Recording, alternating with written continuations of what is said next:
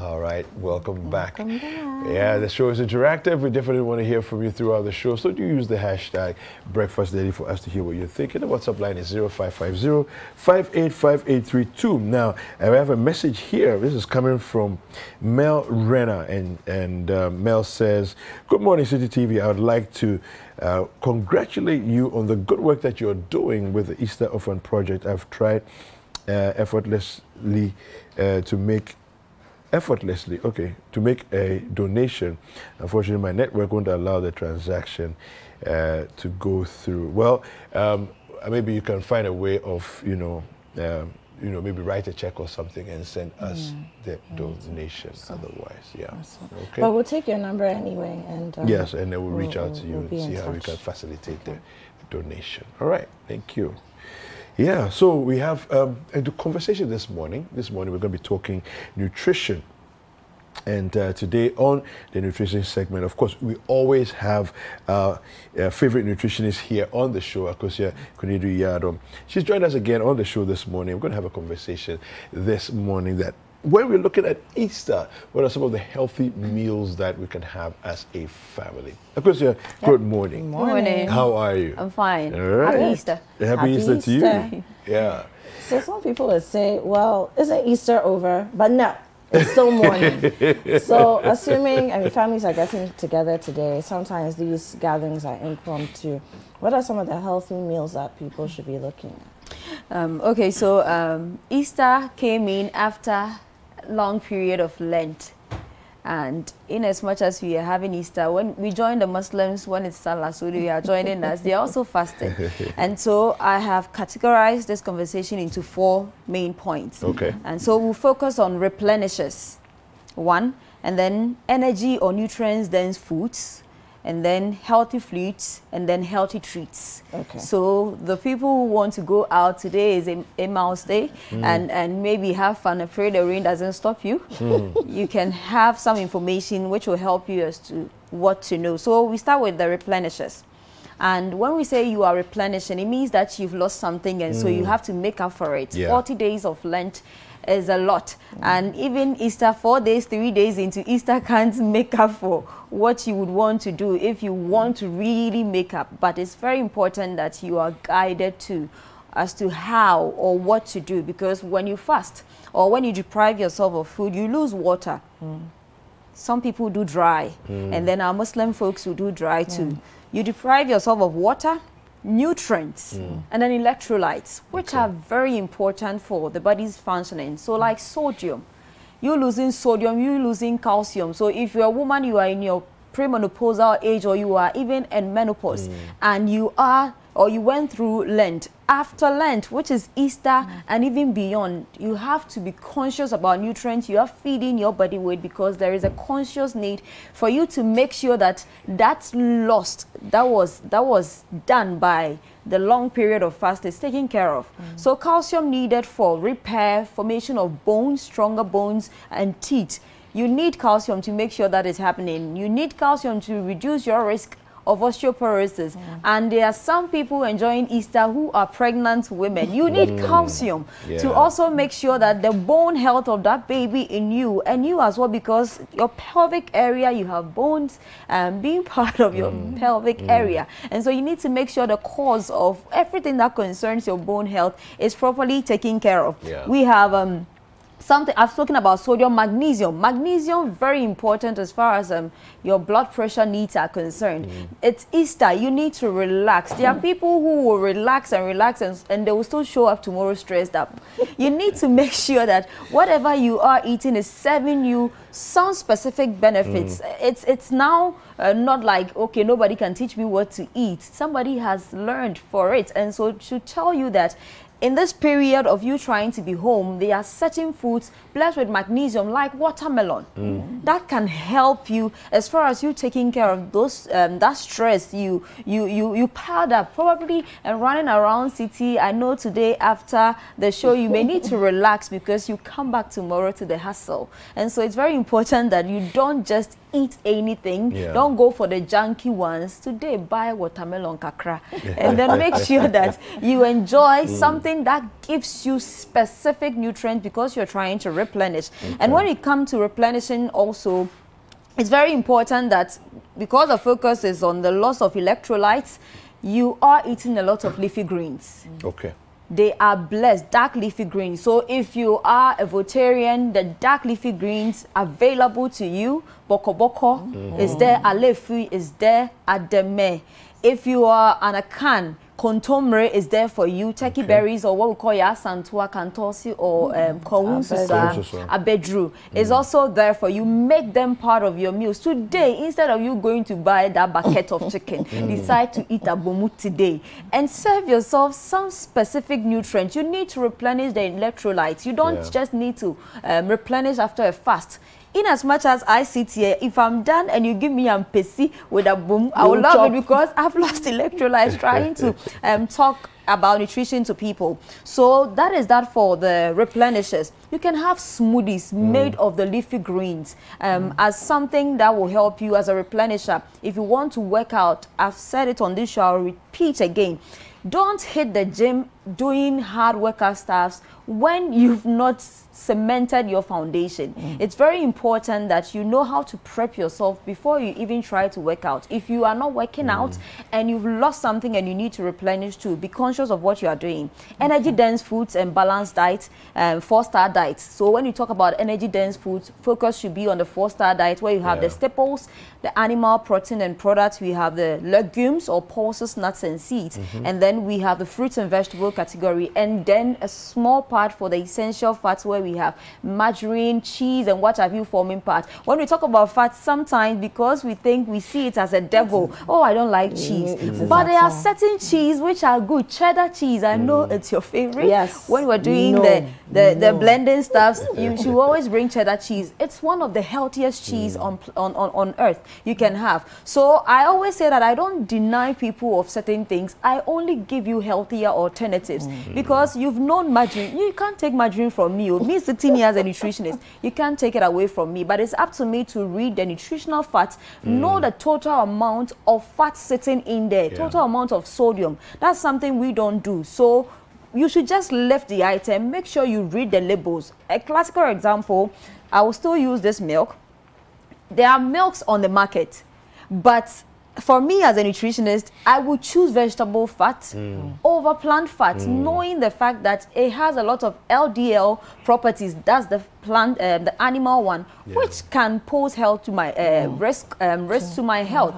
For instance, the average serving of milk at a meal is 40 ml. Honestly speaking, before God knew me, I do beyond 40 ml. Because you can't do the whole thing. No, that is wrong. That is wrong. I think you are right. No, actually, it's wrong. I mean, because this is for 4 people. No. This is ideally supposed to be for 4 people. Some people do the whole thing. I actually do black coffee. If it's coffee, black coffee. Tea without. So I get my milk with the teas. It's very tricky because this is healthy but it's light, and so you'll be tempted to use more. So for my teas, I use powdered milk.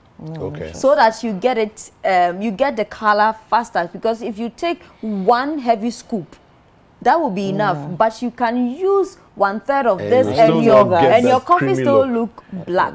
So I do that trick with my teas, and then the milks I do my cereals and others with it. So for the energy dense, broth is a classical example of something you can start to kind of unwind with. You've starved yourself, you are breaking your fast. You can have broth that is like stock from bones with some vegetables in there, with emphasis on the dark leafy green. So if you can afford broccoli, why not? If you can afford any leafy green, why not? Even if you can't afford, in Ghana we don't sell dandelions. You can just enter your house, oh, me better monto, or I'm coming for dandelion, and you will be given access. So whatever you are eating is very important, but we should be careful on the soups and beverages we take.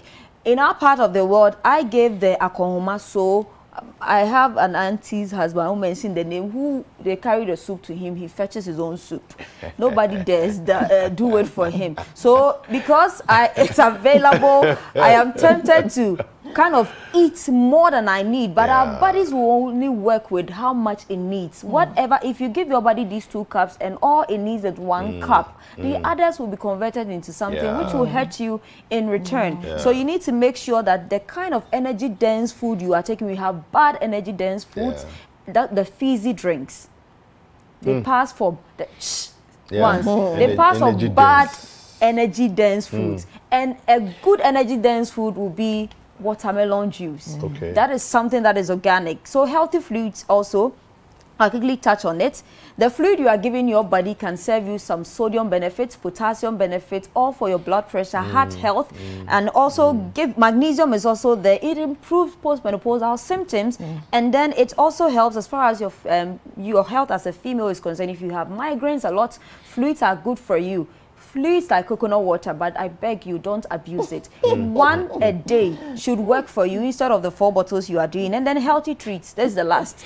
You can take dark chocolate cake. That's my favorite now. And then you twist it with Greek yogurt. No, he's a chocolate fanatic. I wasn't a fan of cakes, but a doctor friend of mine made me fall in love with it. Are you outing me here? Low sugar. Okay. Low sugar. And then the fact that it has cocoa in there serves you some benefits. So it's my duty to tell you healthy alternatives. I take chocolate cake, eat chocolate cake, because for me as a woman, I am concerned about my gut health. There are women who are always uncomfortable with the extra fat lying in here. Taking something like Greek yogurt will help you as far as reducing the bloating you experience, the constipation you have, and even with diarrhea, though it's a dairy product, it helps you as far as working on your gastric health is concerned. And then it also boosts on your metabolism. So it's very good, strengthens your bones. And resveratrol in cocoa, found in red wine. I always say, if you don't want to take red wine, you're keen on resveratrol, it's in cocoa. So go and eat dark chocolate. And so far as your heart health is concerned, and it helps you as a woman as far as your outlook, your skin, and your glow, and everything that has to do with you is also concerned. So chocolates are good for women. Don't abuse them. Make sure you have healthy recipes out of them. Okay, so I mean, today being Easter, I mean, what are some of the meals? I mean, you've mentioned, for example, going to buy some watermelon. That's a great snack. Or if you want to sit down and eat it as your big dinner, I guess you could do that too. Yeah. But what are some of the meals? Okay, so we are Ghanaians. You can have your chicken soup with your fufu. But my focus, so the focus is on replenishing, making sure it's energy dense, but the right energy dense, and then the fluid also is something to write home about. And the treat, your treat can be okra on that fufu. So let's say you want to have a bowl of, see, we have snails there, we have mushrooms there, you can have, this is like purely organic. This is something that has nothing frozen in there. So you have this in there, you have garden eggs in there, you have the pakpo shuto in there, and there's something you can have. So you can start by having a green smoothie, so I can see or some a mushroom bee, just like the starter. Snails. We should learn to eat starters. Starters shouldn't be something very, very big. It can be even coconut water, watermelon juice, or you having the green smoothie, and then you go for your Ghanaian cuisine. This is light soup, very healthy as far as nutrient dense is concerned. Garden eggs, okra.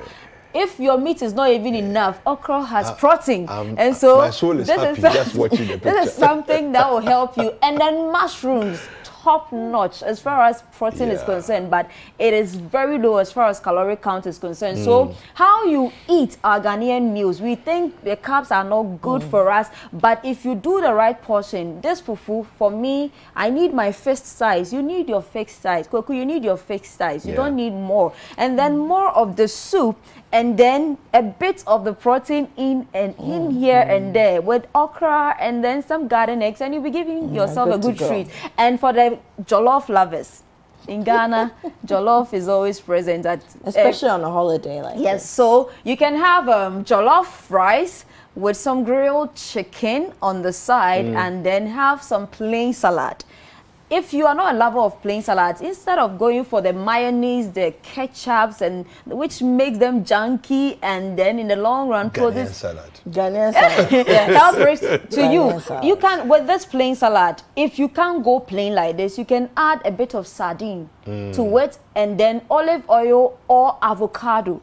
Okay. Avocado, you can whip it into a cream that will give you the mayonnaise feeling, but it will serve you with healthy. some health benefits like improving on your cholesterol health. What about coconut oil? Coconut oil, very good too. But I always say that it depends on where you are getting the thing from. You want to, if you have a trusted source, why not? It's good.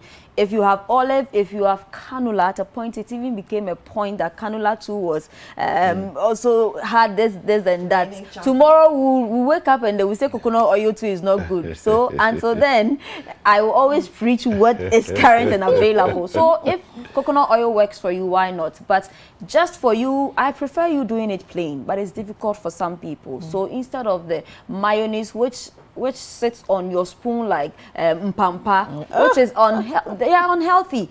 Anything mayonnaise that is healthy should be porry. But it sits so sticky. It's a thick Because something has been added to give it that texture, and it poses a lot of health risks to you eventually. Yeah. There you go. Yeah. I'm excited. About the fufu. The photo of the fufu alone, I mean, I'm looking at all the goodness. And in look at there. the weather with the fufu. Correct, pa. Snails, mushrooms. Snails, mushrooms. This is Oh, a man, bowl of garden goodness. eggs. Yeah. I mean, it's This is brilliant. Eat Ghana. Yeah, Yeah. it's brilliant. What's I mean, cooking? for You me, should it cook would this be- on Tuesday. For me, it would be minus the snails. Oh, you don't really like snails? I don't do Oh, snails. snails are Yeah, full my of family goodness. doesn't eat snails. But the mushrooms, the garden eggs. You can do dry fish Dry in place of fish, Yeah, the, there's yes. dry fish in there as well. curry. There's Yeah. dry fish in there. That's So take the snail out, enjoy it. Kaku will enjoy it Yeah, with you the can- snails. enjoy the snails. Yeah, so this is something you can have. Thank you. And then it will serve you lots of Fantastic. benefits. Thank you. Thank you, very Akosia. much.